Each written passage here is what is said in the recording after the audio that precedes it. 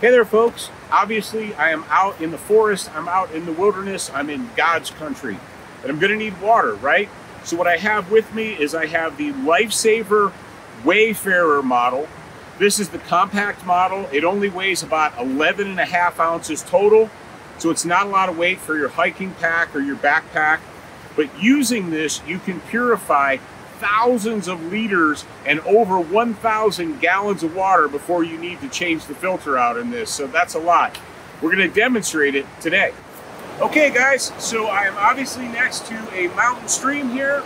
It's a lot of melted snow. I'm sure that's cold water. What I've done is I've set up the Wayfarer by putting the gray water, which is the source. I've attached that tube to the bottom. I'll just stick that down in the creek. And then I have my clear tube, which it says out right here. Now you need some type of a container. So I've got just an empty water bottle. You can use a canteen or whatever. So what I'll do is I will put the in tube right there and just start pumping.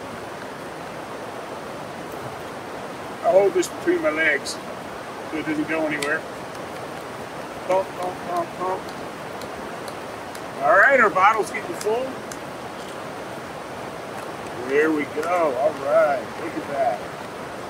Now, you probably wouldn't want to use this Wayfarer for a whole entire family, but if it was just you and another person, see, there you go.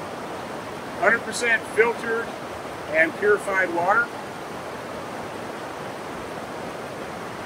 from a mountain stream. And with this little Wayfarer, I can pack it with me, and like I said, I can purify over 1,000 gallons of water. So there you go. This is the Wayfarer. It's the small version from LifeSaver, and you can get them from shopsotg.com, and I highly suggest that you do.